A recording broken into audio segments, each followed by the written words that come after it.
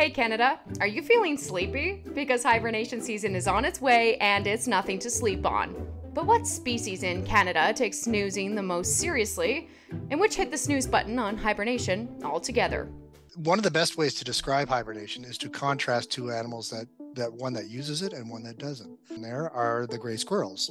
They cannot hibernate. They have to keep their body temperature high, and in order to do that, they have to keep their metabolism high throughout the winter, even though there's not much food around. So they have to store a lot of nuts. Contrast this to a rodent in the same family, the chipmunk. Their metabolism dropped to very, very low levels, 1% of what it would be for a squirrel. They're in the same family of rodent, and for some reason, during the evolution of that family, the gray squirrels decided, I don't need it anymore. One of the interesting hibernation methods for chipmunks is called torpor, where these animals hibernate on and off throughout the winter for shorter periods of time.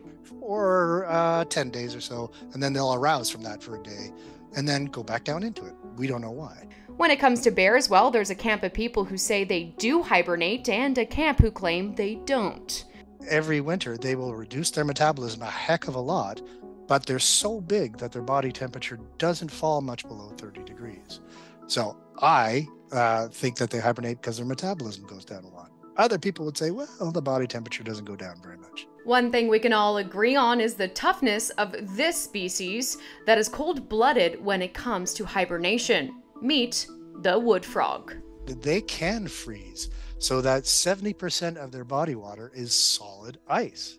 You would think that that would kill them, but no. Come the springtime, they will thaw out.